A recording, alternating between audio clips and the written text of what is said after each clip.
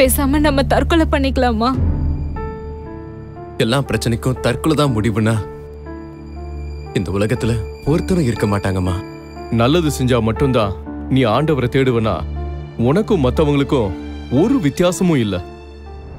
ஒன்றுக்கு பிரயோஜனம் இல்லாதவன் பிரயோஜனம் இல்லாதவள் என்று உங்களை பரியாசம் பண்றாங்களா? நீங்க தான் உங்களுடைய குடும்பத்துக்கு ஆசீர்வாதத்தை கொண்டு வருவீங்க. உங்களை உயர்த்தி மேன்மைப்படுத்துவார்.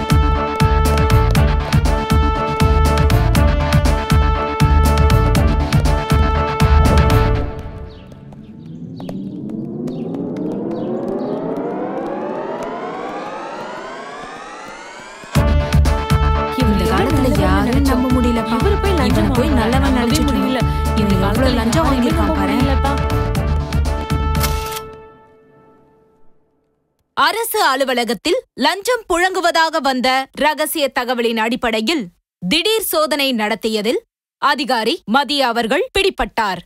அவரிடமிருந்து கணக்கில் வராத பணம் சுமார் 10 லட்சம் கைப்பற்றப்பட்டது. தொடர்ந்து விசாரணை நடைபெற்று வருகிறது. சார், எத்தனை தடவை கேட்டாலும் என்னோட பதில் ஒண்ணுதான் சார். சார், அந்த பணம் எப்படி வந்ததுன்னு எனக்கு தெரியாது சார். சார், தப்பு பண்ணவன் என்னைக்குதான் தப்பு ஒத்துக்கிட்டு இருக்கான். நாங்க தான் கண்டுபிடிக்கணும், கண்டுபிடிப்போம். சரி, வீட்ல வேற எங்கேயாவது எவ்வளவு பணம் பதுக்கி வச்சிருக்கீங்க? சார், நான் அப்படிப்பட்டவன் இல்ல சார். என்ன நம்புங்க சார். சார், ஒருவேளை உங்களுக்கு சந்தேகமா இருந்தா என் ரூம்ல சிசிடிவி கேமரா இருக்கு சார். நீங்க அதை செக் பண்ணுங்க. Excuse me sir. வாங்க Paramu.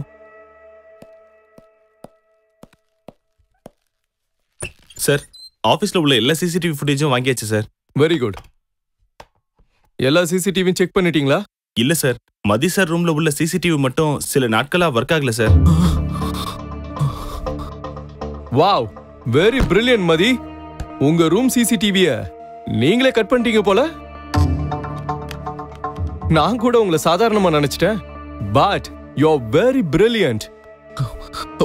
Sir, your enquiry is over. Now you may leave.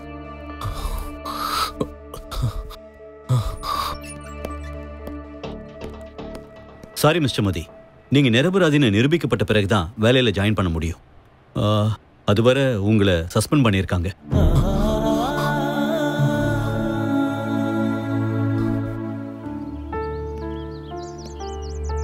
இதெல்லாம் ஒரு பொழப்பு. இந்த பொழப்புக்கு பேசாம நாண்டுகிட்டு சாகலாம். இந்த காலத்துல யாரையுமே நம்ப முடியல. இவனெல்லாம் நல்லவன்னு நினைச்சிட்டு இருந்தோம். எப்படிப்பட்ட காரியத்தை பண்ணிருக்கான் பாருங்களேன்.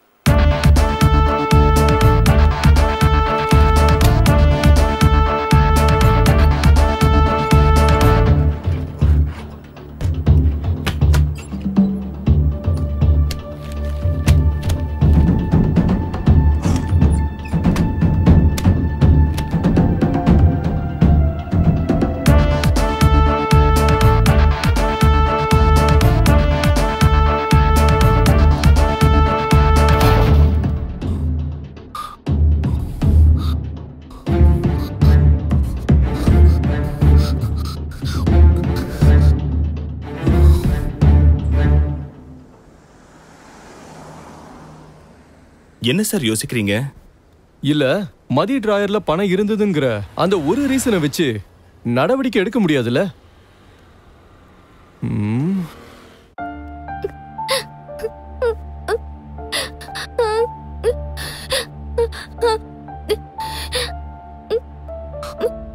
ஏம்மா அழுதுட்டு இருக்க? அப்பா இன்னைக்கு ஸ்கூல்ல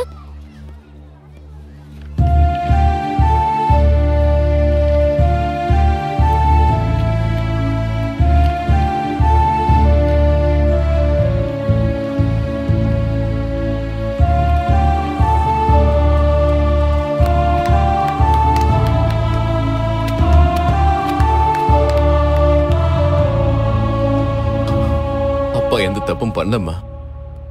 அப்பா தப்பு பண்ணல, பண்ணவும் மாட்டேன். அழாதம்மா. ஏம்மா அழற? இன்னைக்கு மார்க்கெட்ல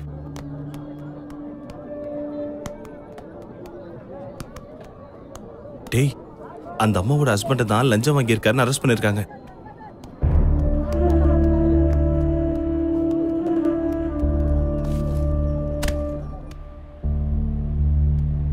என்னங்க, பேசாம நம்ம தற்கொலை பண்ணிக்கலாமா? எல்லா பிரச்சனைக்கும் தற்கொலை தான் முடிவுனா இந்த உலகத்துல ஒருத்தரும் இருக்க மாட்டாங்கம்மா. தற்கொலை பண்ணிக்கிட்டா நான் தப்பு பண்ணலன்னு சொல்லி எல்லாருக்கும் தெரிஞ்சிருமா? இல்லல்ல.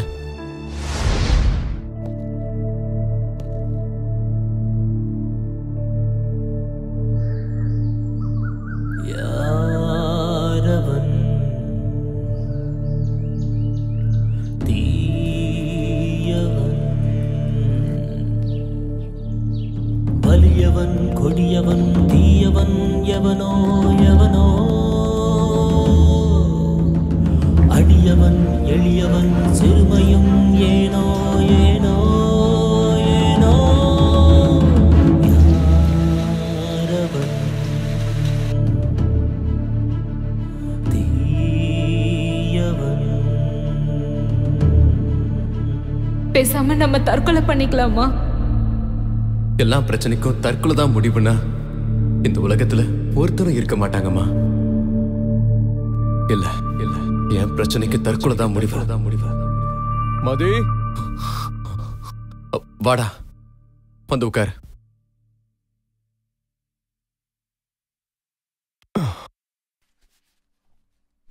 என்ன மதி, 4 மாசமா சர்ச்சுக்கு வரல, நடந்ததை நினைச்சு கவலைப்படுறியா? கவலைப்படாம எப்படிடா இருக்க முடியும்? ரோட்ல சர்ச்சில் எல்லாருடைய பார்வையை கொன்னுடும் போல இருக்கே. அதுக்காக ஆண்டவரை தேடாம இருந்தா எல்லாம் சரியாயிடுமா? எடுத்துக்கங்க அண்ணே. தேங்க்ஸ்மா. நல்லது செஞ்சா மட்டும்தான் நீ ஆண்டவரை தேடுவனா உனக்கும் மத்தவங்களுக்கும் ஒரு வித்தியாசமும் இல்ல. அவரிடத்தில் அன்பு கூறுகிறவர்களுக்கு சகலமும் நன்மைக்கு ஏதுவாக நடக்குங்கிறத நீ மறந்துட்டியா? கர்த்தர் இவ்வளவு நாள் உனக்கு செஞ்ச நன்மைய மறந்துட்டியா? இல்ல ஆண்டவரைய மறந்துட்டியா? நல்லா சொல்லுங்க அண்ணே. நானும் எவ்வளவோ சொல்லி பார்த்துட்டேன், கவலைப்படாதீங்கன்னு. கேட்க மாட்டேங்கிறாரு. நீ இப்படி கவலைப்பட்டு உட்கார்ந்து இருக்கிறதுனால உன்னால எதையும் மாத்த முடியாதுல்ல. இப்ப என்ன சொல்ல வர? பைபிள்ல உள்ள வசனத்தை தான் சகரியா 9:12 எழுதி இருக்கிறபடி ரெட்டிப்பான நன்மைய ஆண்டவர் உனக்கு தருவாருன்னு சொல்ற. நீ என்ன பண்ற? முதல்ல ஆண்டவரோட முகத்தை நோக்கி பாரு, அவரை தேட ஆரம்பி. உனக்கு கட்டாய ரெட்டிப்பான நன்மையை தருவாரு. உன் அவமானம் மாறும், உன்னுடைய சூழ்நிலைமையும் மாறும்.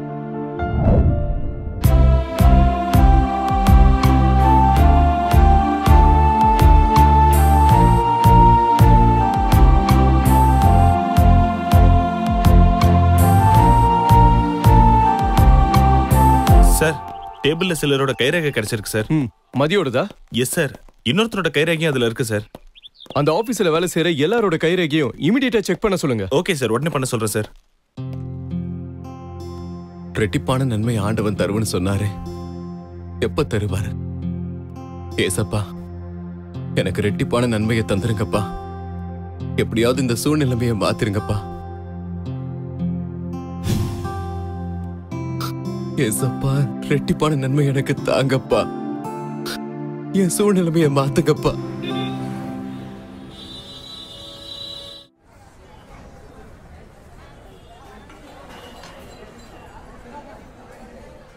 ரிப்போர்ட் வந்துருச்சு சார். யார்கிட்டயாவது மேட்ச் ஆகுதா? எஸ் சார், அந்த ரவியோட மேட்ச் ஆகுது சார். மதி எப்படி? சார் அவன் பணத்துக்காக என்ன வேணாலும் செய்வான் சார். பணம் கொடுத்தீங்கன்னா அவன் எந்த ரேஞ்சுக்கு வேணாலும் போவான் சார். அந்த மாதிரி ஆளு சார் அவன். எல்லாரும் மதிய நல்லவர்னு சொன்னா இவன் மட்டும் கெட்டவர்னு சொல்றானே, புரியலையே. பரமு, ரவியோட கைரேகை மேட்ச் ஆகுதுங்கிற எவிடன்ஸை தவிர வேற ஸ்ட்ராங் எவிடன்ஸ் இல்லல்ல? ஆமா சார், நம்ம கிட்ட வேற எந்த ஸ்ட்ராங் எவிடன்ஸும் இல்ல சார்.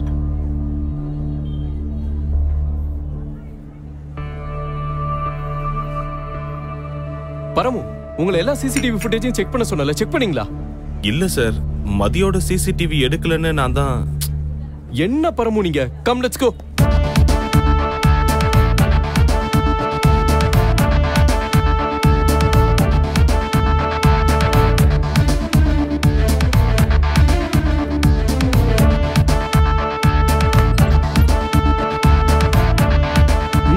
பாத்தியா?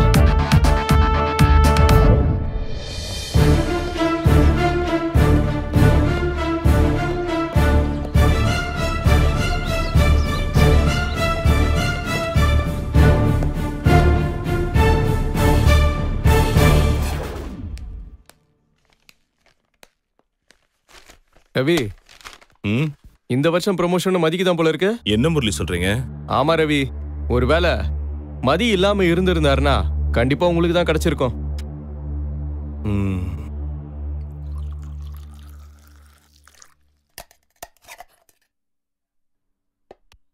என்னங்க, உங்க ஆபீஸ்ல விசாரிச்சீங்களா? எத? வேற எத? உங்க ப்ரமோஷனை பத்தி தான் கேக்குறேன். எப்ப பார்த்தாலும் உங்களுக்கு கிடைக்க வேண்டியது அந்த மதிக்கே கிடைக்குதுல்ல. இந்த வருஷமாவது உங்களுக்கு ப்ரமோஷன் கிடைக்குமா இல்ல? இப்ப நான் சாப்பிடணுமா இல்ல எந்திரிச்சு போணுமா? இப்ப நான் என்னத்த கேட்டேன் நீங்க இப்படி கோவப்படுறீங்க? ஆபீஸ் போனாதான் நிம்மதி இல்லனா வீட்டுக்கு வந்தாலுமா நிம்மதி இல்ல? டெய்லி ப்ரமோஷன் எப்போன்னு கேட்டு ஏண்டி என்ன சாவடிக்கிற? நிம்மதியா மனுஷனை சாப்பிட கூட விட மாட்டியா?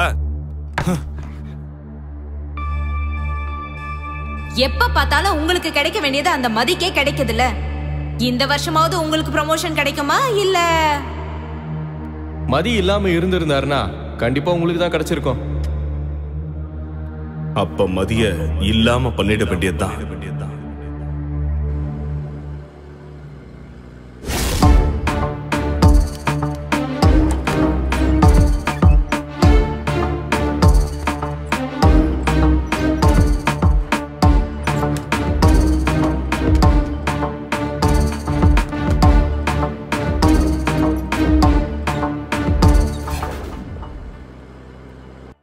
அரசு அலுவலகத்தில் பணம் கையாடல் செய்த வழக்கில் அரசு அதிகாரியான மதி குற்றவாளி என கருதப்பட்ட நிலையில் உண்மையான குற்றவாளியை காவல்துறையினர் இன்று கைது செய்தனர். குற்றவாளியாக கருதப்பட்ட மதி நிரபராதி என விடுவிக்கப்பட்டார். மதி, கங்க்ராட்ஸ். உங்களுக்கு 6 மாச சம்பளத்தை சேர்த்து கொடுத்து உங்களை வேலையில சேர்த்துக்க சொல்லியிருக்காங்க. மிஸ்டர் மதி, நீங்க இன்னைக்கு வேலையில ஜாயின் பண்ணிக்கலாம். ரெட்டிப்பான நன்மையை தருவன்னு தானே ஆண்டவர் சொன்னாரு. மதி, என்ன யோசிக்கிறீங்க? ஒன்னும் இல்ல சார்.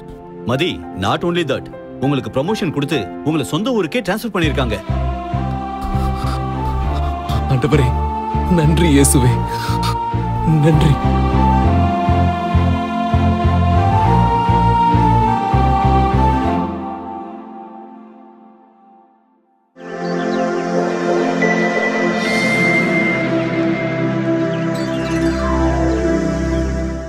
பிரியமானவர்களே, இயேசு கிறிஸ்துவின் நாமத்தில் உங்களுக்கு என் அன்பின் வாழ்த்துக்கள்.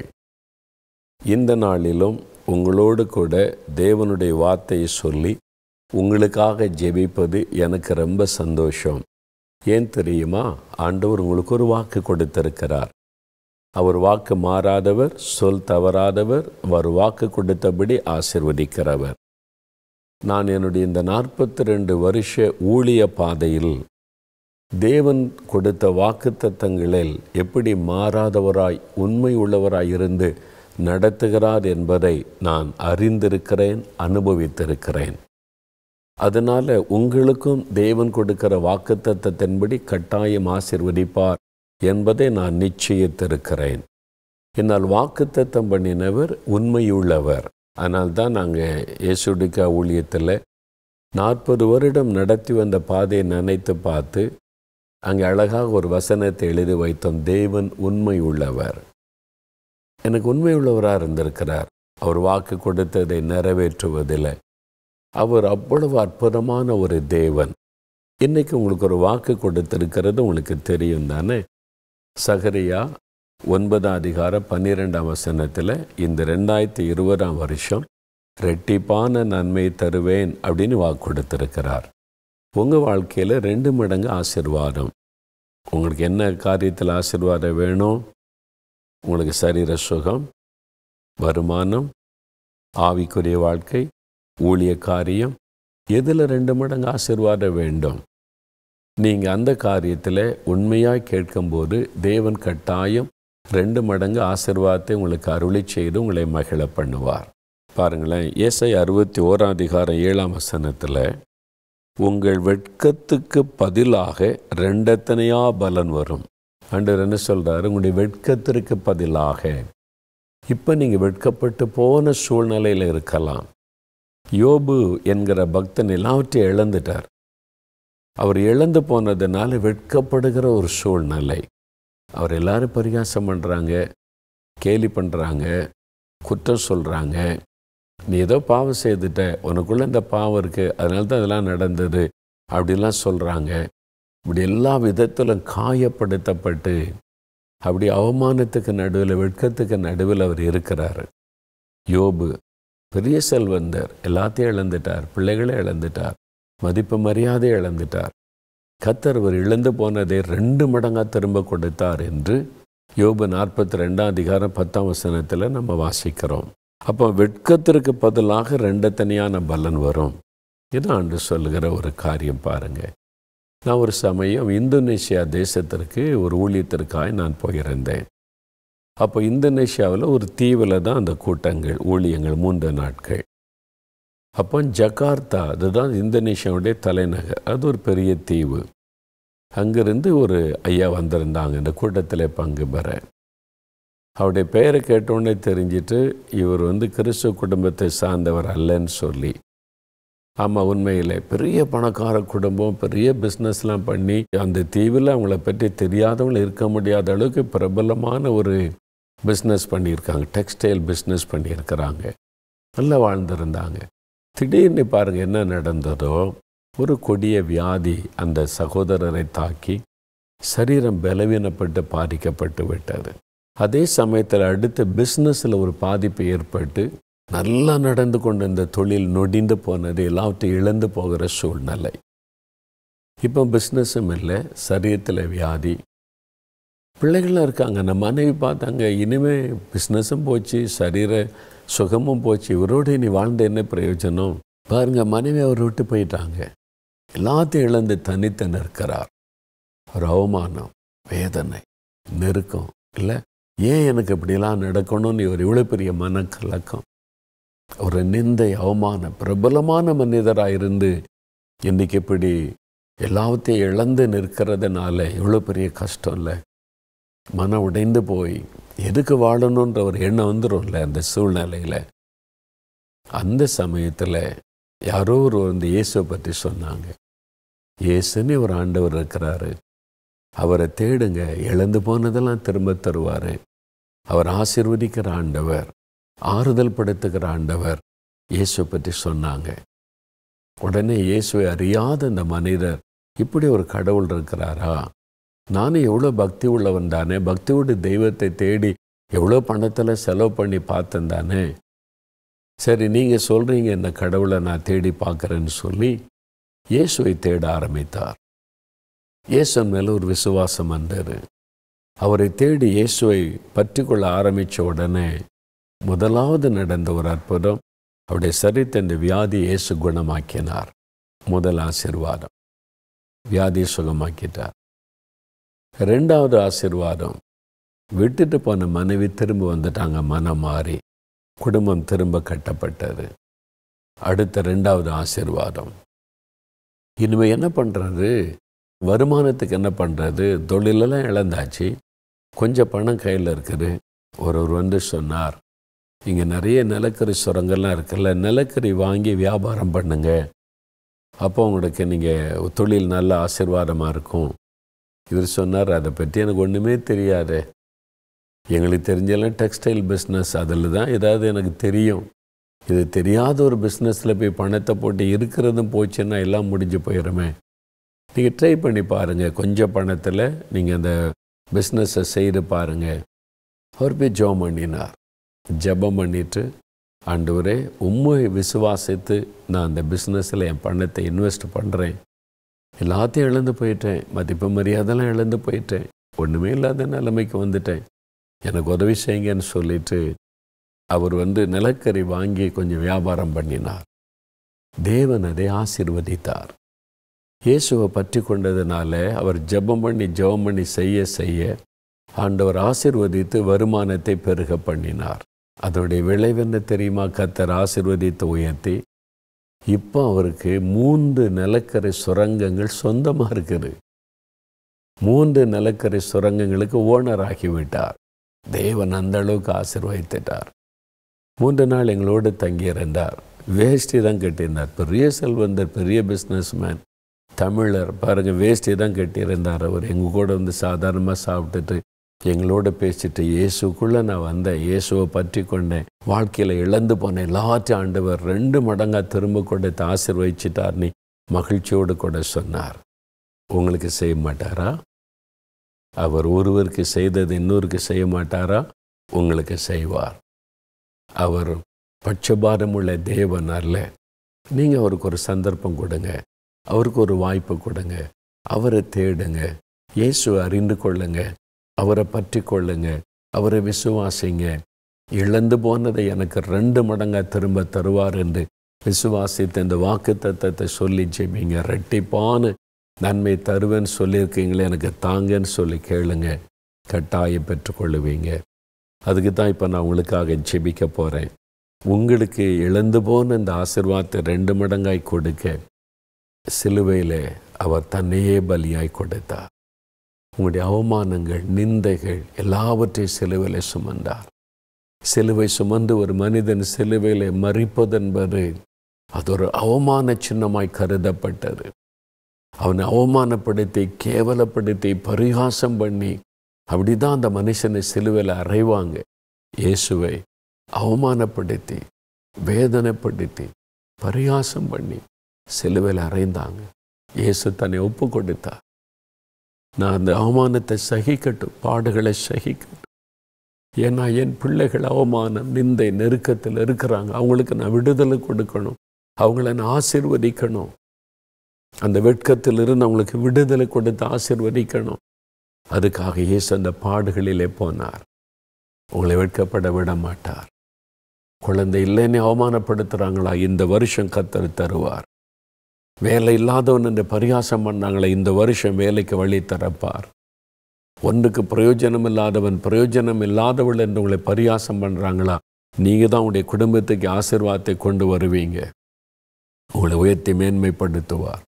உனக்கு மூளையே கிடையாது, புத்தியே கிடையாது, நீ ஜெயிக்க மாட்டேன்னு சொல்கிறாங்களா, நீங்கள் ஃபஸ்ட்டு மார்க் எடுத்து வெற்றி பெறும்படி கர்த்தர் பெரிய வெற்றியை தருவார்.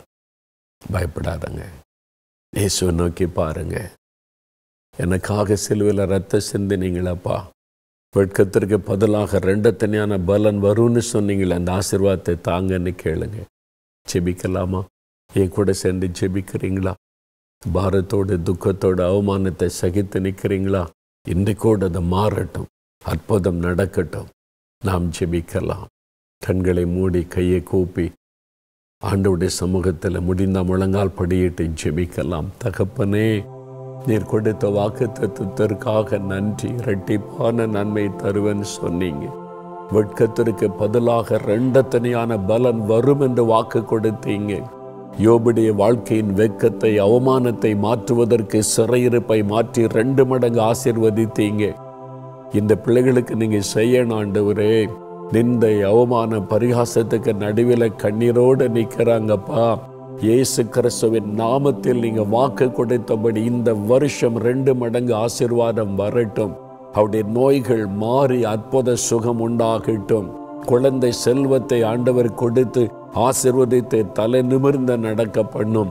கடன் பிரச்சனைகளை மாற்றி அவளை கடன் கொடுக்கிறவர்களாய் ஆசீர்வதியும். தடைப்பட்டிருக்கிற நன்மைக்காக வழிகளை திறந்து தாரும். வேலைக்கு வழி திறந்து தாரும். தொழிலுக்கு வழி திறந்து தாரும். வருமானத்திற்கு வழி உண்டாக்கி கொடும். இயேசுவின் நாமத்தில் அற்புதங்களை செய்து மகிழ பண்ணும். இரட்டிப்பான் ஆசீர்வாதம் வரட்டும். 2 மடங்கு நன்மை உண்டாகட்டும். இன்றைக்கே உண்டாகட்டும். தடைகள் விலகட்டும். ஒரு அற்புத மாற்றத்தை அவள் காண செய்யும். இயேசு கிறிஸ்துவின் நாமத்தில் அற்புதம் நடக்கட்டும். எந்த காரியத்துக்காக ஜெபிக்கிறாங்களோ அந்த காரியத்தில் ஒரு அதிசயத்தை அவங்க காணட்டும். அப்பா, வெட்கத்திற்கு பதிலாய் 2 தனியான பலன் வரும் என்ற வார்த்தை அப்படியே நிறைவேறட்டும். நீர் செய்துவிட்டீர், உமக்கு ஸ்தோத்திரம்.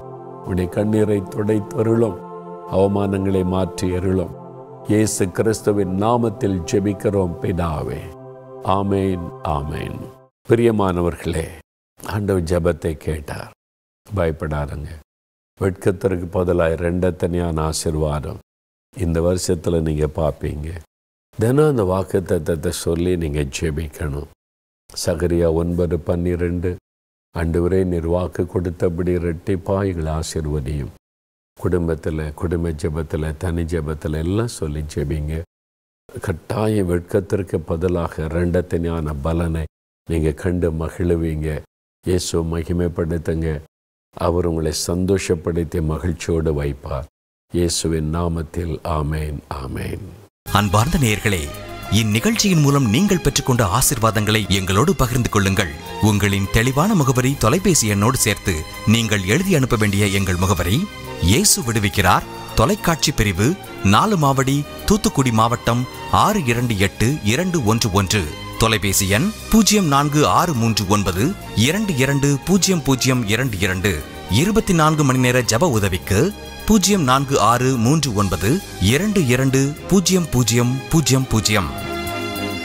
தேவன் உங்களை ஆசீர்வதிப்பாராக.